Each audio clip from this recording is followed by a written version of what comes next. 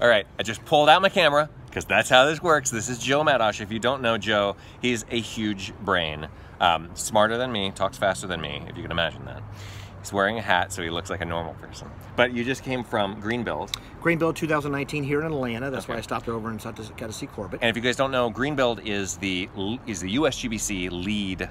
It's always been like architects and stuff like that. But yeah, but it used to be builders too. It used to be like how to build things and how to install materials, and they actually used to do on-site how to do stuff, kind of like what International Builders Show does today. Right. No longer, no more. Yeah. So now it's about. So what did you get out of it? That it was more like a ResNet for lead providers or lead APs or people that do lead or design or pick out materials.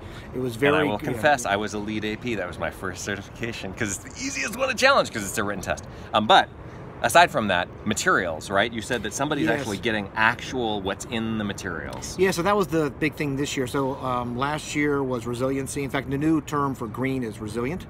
They apply the same way on how we think about it. So instead of saying green, it's resilience. Okay. And that has to do more than just surviving a tornado. It's about long-term durability and viability and workability. So, but now they are convinced that you need to know what are the materials. In theory, it's a good start. What are the materials in the products you are now speccing?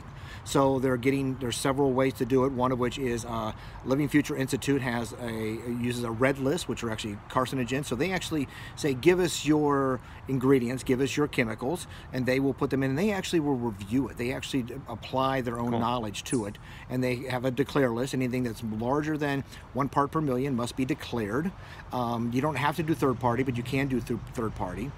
But that'll probably be required at some point. Right? So the concept is, let's get started. Let's just volunteer everybody. Cool. And now some people are already doing that. So Hayward Score is one of the places where you can get more information because Joe is at Hayward Score. So that's haywardscore.com, and you can find out more about how your home plugs into all this. But of course, like most, all the things that we're using on this house are not this disclosed product list. Now, and in some cases that doesn't matter too much, but in a lot of cases when you're checking like interior finishes, what a lot of architects are speccing, carpets, flooring, hardwood, sealants, et cetera, yeah, that could become a really big deal. So we should all be paying attention to this because it is a thing that is a problem.